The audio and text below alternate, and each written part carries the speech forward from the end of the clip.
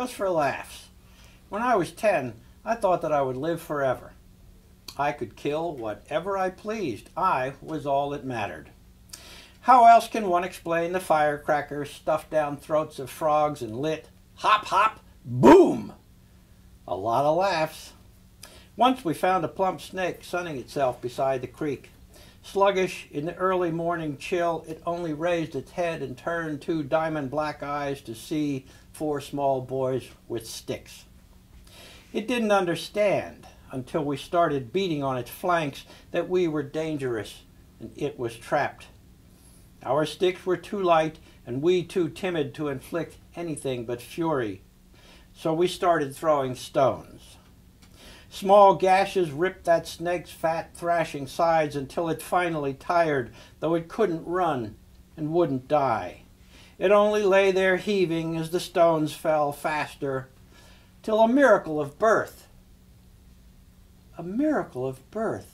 began so strangely even we were brought up short and stood there for a moment dumbly watching. Out of those gashes crawled a dozen baby water snakes, a dozen more, small wriggling slivers of their mother's flesh. Some were bleeding, some had broken backs and dragged limp tails sideways through the dust. Premature, even the ones uninjured that we carried home and put in jars, all died. But it didn't matter. We had frogs and painted turtles, salamanders and a praying mantis. Years later, I volunteered for war, still oblivious to what I'd done or what I was about to do or why. Our guest today on Military Matters is Bill Ehrhart. Bill Ehrhart is a Vietnam veteran. He was in the Tet Offensive of 1968, fought in the Battle of Hue. He is probably one of America's most renowned poets on Vietnam. He is also part of the Ken Burns documentary on Vietnam and part of Mark Bowden's book. He is also a teacher of history and English at the renowned school, Haverford School on the Philadelphia Main Line. Your opening poem was very prolific.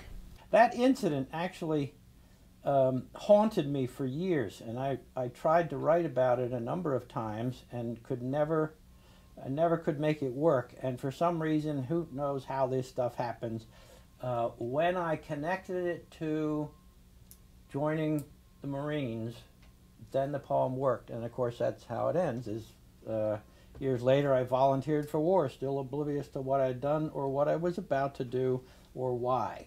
And here's the thing, that had any of us 4 kids, we were 10 years old, if any of us had encountered that snake alone, we would have gone, whoa, that's a big snake, and given it a wide berth. But the 4 of us together, we each had to prove we're not afraid of this snake, we're tough guys. Peer pressure. And of course it turns out that when I got in the middle of the war in Vietnam, I discovered the same thing. You behave, you perform, you do things in combat that you would never do if you were by yourself. But the primary motivation of young men in battle is, for me it certainly was, I did not want my buddies to know how frightened I was. I did not want my pals to see the real me, who is a coward. And so you do things so that they don't realize who you really are. And of course, many, many years after the war, I realized that all of my buddies were doing exactly the same thing. And that's what happens in that poem. We would have left that snake alone if any of us would have encountered it one-on-one. Instead, we killed it. You joined the Marines at 17. How did you get in the Marines at 17? And why did you join the Marines at 17? So, how much time do we have here? It's very complicated. Certainly you have to understand, I grew up in a small town in Upper Bucks County, Perksey, Pennsylvania, very white, very Republican. No one, well, there were people in our town, you saw bumper stickers that said better dead than red. It was the Cold War. I remember the Hungarian revolt and the Russians crushing their attempt at freedom. I lived through the Cuban Missile Crisis, the Berlin Wall, Nikita Khrushchev banging his shoe on the table at the UN shouting, "We will bury you." There was nothing in my life up to 1966 to suggest to me that the world might be somewhat different than what my nation, what my government, what my environment, what my teachers, what my community was telling me. This is how the world is. And here's Lyndon Johnson saying, if we do not stop the communists in Vietnam, we will one day have to fight them on the sands of Waikiki. Sounded serious to me. Add to that I grew up in the shadow of the Second World War.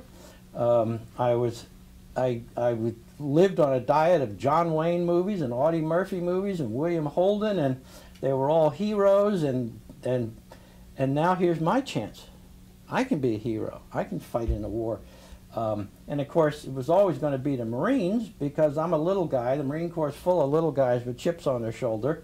Nobody was ever going to beat me up again. And besides, you ever seen that dress blue uniform the Marines wear? Yeah. It's gorgeous. I'd have girls hanging on my neck like succulent grapes. And I would never be beat up again. College could wait. I was always going to go to college. I grew up in a college-oriented family. My two older brothers were in college, and that's another thing. It's like, no matter what I did, my older brothers had already done it. Get good grades, be a varsity athlete. Well, they were both in college. I could join the Marines. So it's a whole bunch of things that came together. And my parents were not all that keen about me joining the Marine Corps. And it wasn't that they were opposed to the war. I got my values from them. But what mother wants their kid to join the Marines in the middle of a war when he could go to college? And my mother told me, I remember a long heated discussion. I don't remember this part, but my mom told me years later that I ended the discussion when I said to her, is this the way you raised me? To let other mothers' sons fight America's wars? And my mom said, what could I say to that? That's not the way my parents raised me. So they signed the papers. I think my mother also knew that if she didn't sign those papers, I would have spent the summer of 1966 making her life a living hell, and I would have joined the Marines the day I turned 18 in September. So there was also that going on. But so there you go. So off you went to Vietnam. Eventually, yeah. By the time I got to Vietnam, I hardly got to see Saigon. You know that one. Yeah, well, I never went to Saigon till 1985. When did you come to think differently about the American involvement in Vietnam? Oh, goodness. I got my first dose of what's going on here about 3 days after I got to Vietnam, got to my battalion, 1st Battalion, 1st Marine Regiment. I went down to the amphibious tractor park. I was in the battalion intelligence section. And I went down to the tractor park with a Corporal Jimmy Sal. He was the guy I was going to replace eventually, salty old corporal of maybe 20, 19. And we went down to pick up some Vietnamese detainees that were being sent in from one of the rifle companies. Detainees are not prisoners of war. They're civilians who were detained for questioning. And there were a set of rules that you were supposed to use how you treat them. They're not prisoners of war. Well, these two tractors pull into the park, into the track park, and before they even come to a stop, Marines up on top start throwing these people down. The amphibious tractors are big armored boxes that are about 8 feet tall, and they have a flat top. The Marines up there start throwing these people off. They're bound hand and foot. It's old men, women, children. They have no way to break their fall. They're tossing these people onto the ground, and I won't, well, we don't have a whole lot of time, but I was shocked, and I expressed my shock, and Corporal Sal told me to shut my freaking face and be done with it. But at that point, I realized, whoa, something's going on here. That's not exactly what I was told. It went downhill from there. That was in February of '67. By June of '67, I was one of the Marines up on top of the tractors tossing people off. By that point, by the summer of '67, I could not think of any reason on earth why I was in Vietnam except to stay alive until March the 5th, 1968, and then I could go home. I didn't know what was going on there. It made no sense at all by any yardstick I'd been given to measure with. I just knew this is crazy. I don't want to die here. I want out. And I managed to get to the end of my tour, came home, still had 15 months to do in the Corps, right up until May, early May of 1970. By this time I'm a freshman in college. I keep trying to pretend this doesn't have anything to do with me. I'm out of it. I don't know what's going on over there, but I'm out. I got all 10 fingers, all 10 toes. Meanwhile, I'm engaged in incredibly self-destructive behavior, largely revolving around drinking and driving. When I got to college, I added marijuana to that. I was profoundly unhappy, and it was only when the murders at Kent State took place in May of 1970, when the Ohio National Guard murdered 4 kids and wounded 9 others, that I finally started thinking, I got to understand what happened. It was another year, as I was reading and researching, another year before I fully understood what had actually happened, and that was when the Pentagon Papers started being published in June of 1971. And when I read those, I ran out of any possible excuse for what the United States was doing in Vietnam. So it was a very long, drawn-out process. You wanted to survive until 1968. However, you had to get past the Tet Offensive of 1968. And during the Tet Offensive, you, coincidentally, ended up in what was probably the pivotal battle of Vietnam, the turning point, and the Battle of Hue. What happened there? Well, that was interesting because I spent 12 months running around the rice fields looking for the Viet Cong, and you couldn't find them. They absolutely controlled the battlefield. If they wanted to engage you, they engaged you, and if they didn't want to engage you, you couldn't find them, period. And then, with 1 month to go, Marine Corps did 13 months. Everybody else did 12 months. The Marines did 13 months in Vietnam. One of many reasons why we're called jarheads. I then spent my last month in this huge battle in an urban setting, very much like the battle for Seoul in the Korean War, battle for Stalingrad, all this. It was urban fighting, very, very different from what I'd done for the first 12 months. We didn't know what we were getting into, but once you're in the middle of it, there you go. There's not much you can do about it, but it was very different. It was house-to-house fighting. It was not just house-to-house. It was floor-to-floor, room-to-room.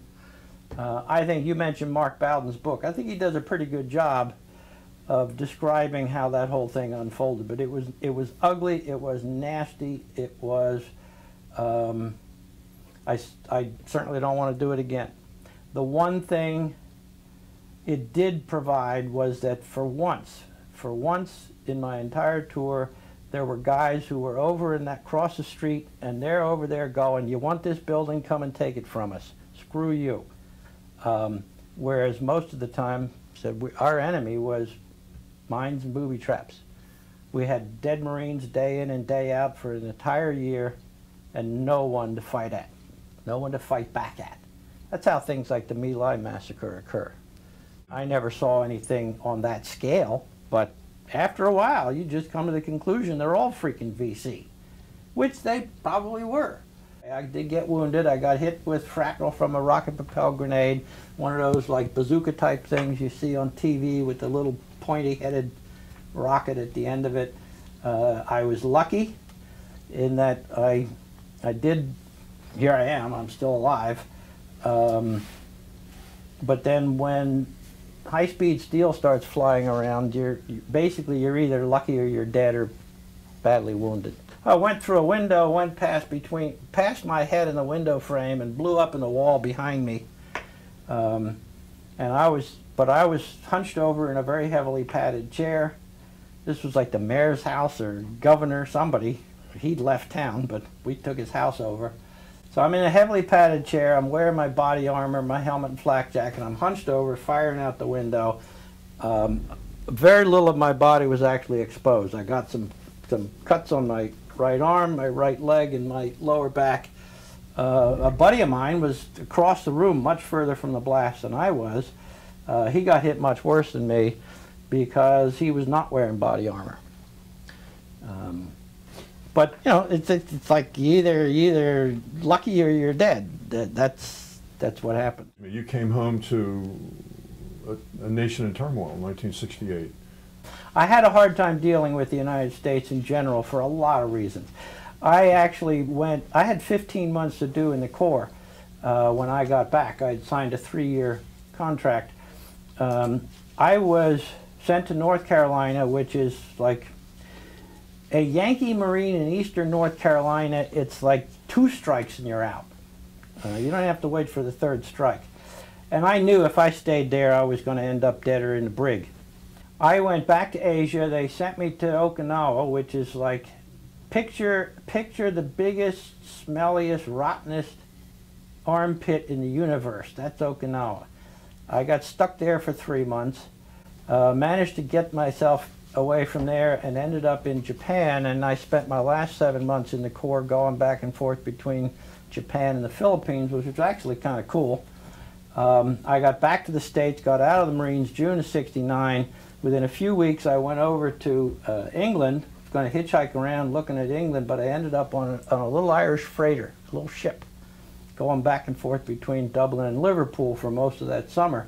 But the thing is, I avoided the United States as long as I possibly could. I just didn't want to deal with it. I was a mess. I was absolutely a mess. Eventually, in the fall of '69, I started college. Yes, America was crazy. I get home, and less than a month after I'm home, King is killed, Kennedy is killed. Of course, I'm out of the country by early July, but then in August, I think it was, early August, you get that the police riots in Detroit, Chicago. Yeah, I mean Chicago. No, Chicago. Sorry. This is the cops rioting. Yeah, the Democratic Convention. Unbelievable display of American fascism. By that time, I'm out of the country, back in Asia again. But yeah, it was a turbulent time, and it stayed a turbulent time. People that I teach now, and I teach at the Haverford School. I teach high school boys. A very prestigious school in the main line. You know, they think, wow, the '60s, the Beatles, marijuana, free love. The '60s was a terrible time to be young. It was a horrible, unhappy, unpleasant time.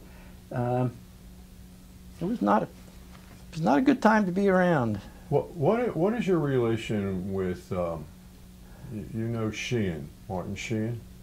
He did a documentary in 1985 that was about Vietnam War veterans, and I found out, and the narration included several of my poems.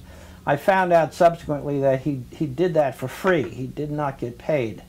And I thought that was a nice gesture, so I managed to get his address, or at least his agent's address, from the Syracuse Public TV station, which had done this program, and I sent him a copy of the book that the poems were in, and about 6 months later I got a very nice letter back from him. And I guess a little bit after that he called me up and said he was doing a film in New York, and could I come up, he'd like to meet me. And so we're not exactly close pals, but I've seen him a number of times over the years. He actually, when he did that show, The West Wing, he sent me this note saying, come out and be the guest of the acting president. Acting president. And my daughter had just started school at a new school for 7th grade. I said, I can't pull my daughter out of school like 2 weeks into the school year. If you make it into a 2nd season, I'll come next year. And I don't hear anything. And then like June of that academic year, I get this letter saying, well, we're going into season 2. Are you coming? So we actually went out and spent a week with him on the set of The West Wing, which was a lot of fun. He's an interesting man. He's very politically progressive, left-wing. He's been arrested like 80 times protesting various lunatic American foreign policy stuff. What's your relationship with Philip Caputo? I was with a group of writers that went to Vietnam in 1990, which was my 2nd of 3 post-war trips. And Phil was on that trip. So I got to know him then. And there was actually something that happened that I won't get into, but Phil comported himself with great dignity and honor in the face of some of our traveling companions' less than honorable behavior, and it cemented my respect for him. It's interesting, Phil was actually in the same battalion that I was in, but 2 years before me. He was a Marine officer. Your friend John Bakey has this fabulous archival collection, and one of the things I noticed in his collection was some paintings by an artist named Jane Irish. And I thought I would ask you, because it looks like there was something that you would find attractive to that, because her work isn't just artistic, but it's poetic at the same time. Am I right? Yes. In fact, you ought to do a show with Jane, because she is a Philadelphia artist. She is wonderful, very, very talented.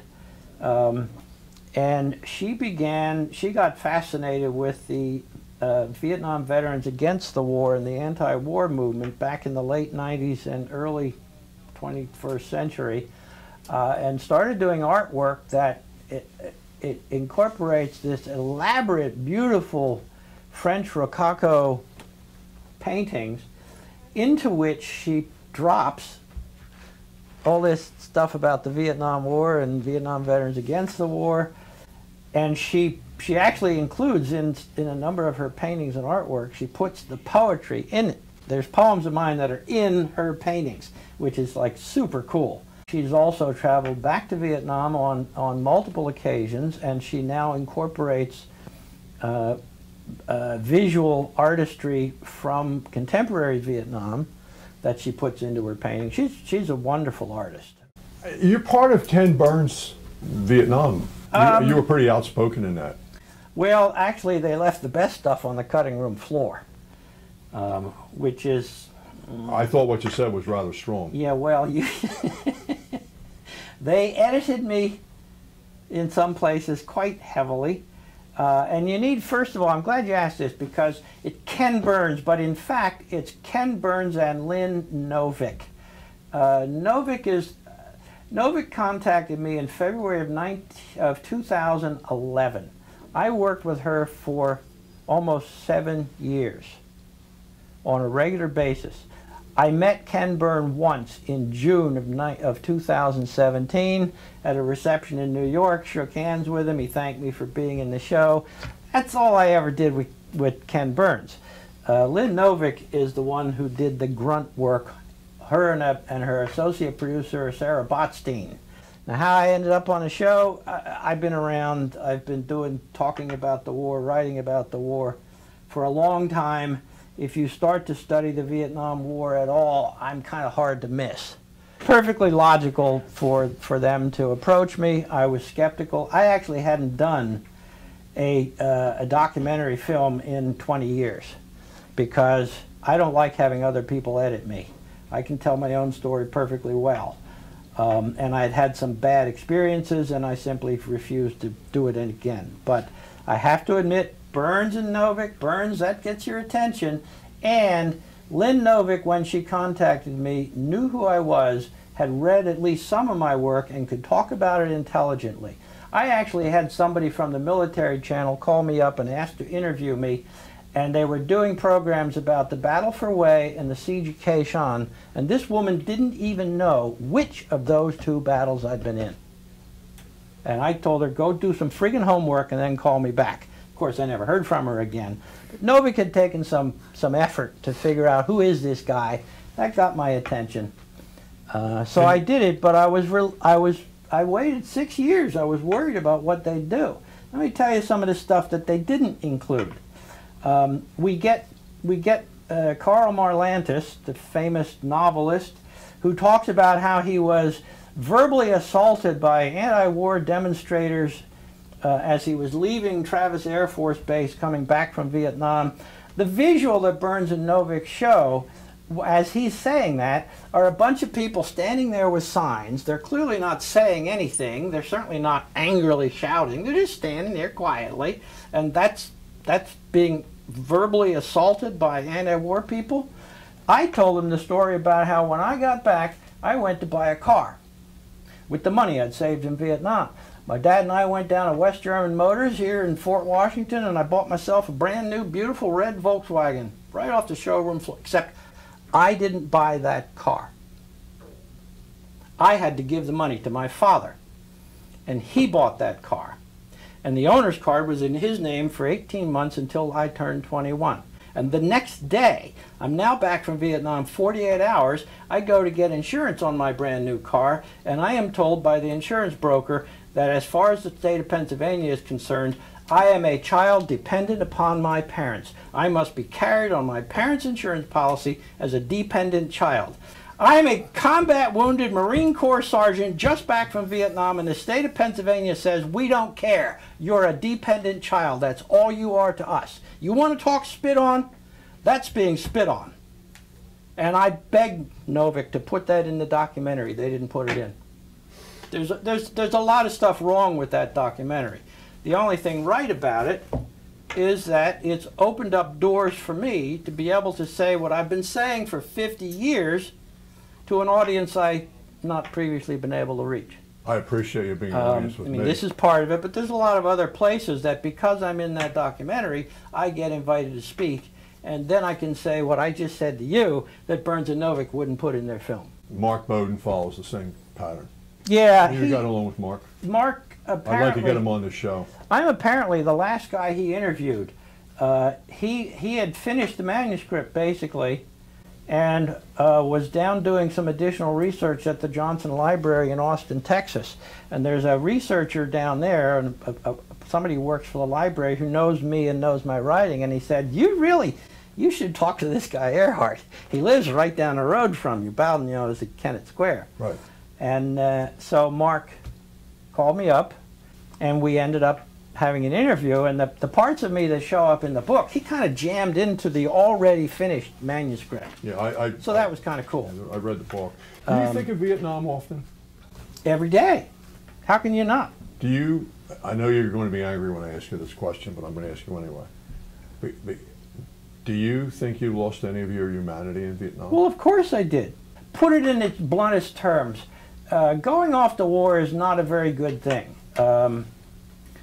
It runs counter to everything most human beings are taught. Thou shalt not kill shows up in virtually every religion on the planet. And so war is not a nice thing. Even it screws you up, even when what you're doing is, what, if we don't fight Adolf Hitler, what do you get? But when you go into a situation like that, and it turns out that it's for nothing, or for worse than nothing, for the wrong reason, that's not easy to live with. You're a father, aren't you? Yes. So am I. There are people in the world, there are people who never got the opportunity to be parents because of me. Not even figuratively, quite literally. People I killed when they were young and never got to have the experience of being married, being a parent. That's a hard thing to live with. And when you realize that you did it for nothing, for the wrong reasons, that those people died because of the arrogance and ignorance of a bunch of proud people in Washington, D.C. I mean, No, I get it. I live with it, you learn to live with it, but it doesn't go away. And of course, what's even worse is that, you said, do I think of Vietnam? I think about it every day. How can I not think about it? Every day I pick up the papers and I read about what's going on in Afghanistan, what's going on in Iraq. I hear that one of our freaking drone missiles just killed like a bunch of school kids in Yemen. It was fired by the Saudis, but we gave them the damn weaponry, and now there's a bunch of dead school kids, like 30 or 40 of them. They hit a bus. You all read about that in the papers. I know what that feels like. I know what that smells like, the smell of human guts and blood and bone. This stuff doesn't go away. And we as a nation don't seem to have learned the right lessons from our experience in Vietnam. Has writing poetry been cathartic for you? I bridle at the term cathartic because I've spent a lifetime. That's your word, by the way. Working at my art of becoming the best poet I can be. It's not therapy, it's like it's art. It's something that takes a great deal of time and effort and energy. But if I'm honest, yeah, I think in retrospect it was very therapeutic. If you look now at manuals on mental health and you look at post-traumatic stress disorder, the very first stage in treatment of PTSD is to talk about the wound, talk about the traumatic stress that you underwent. And of course, that's what I'm doing when I write. Now, it's also true that even when I was writing about the war most intensely, I was writing about geese in the autumn and broken-hearted love poems, and the Vietnam War has never been my only subject. And if you read through this book, there's 3/4 of it has nothing to do with war.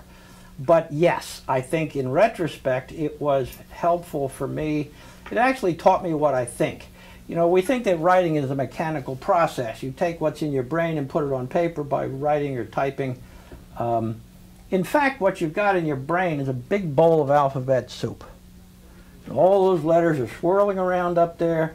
Remember when you were a kid eating alphabet soup and you'd take the spoon and you'd spell your name like J-I-L-L, Jill. And well, that's what you're doing when you're writing, is you're actually having to dip into your brain and figure out what's there and make some sense of it.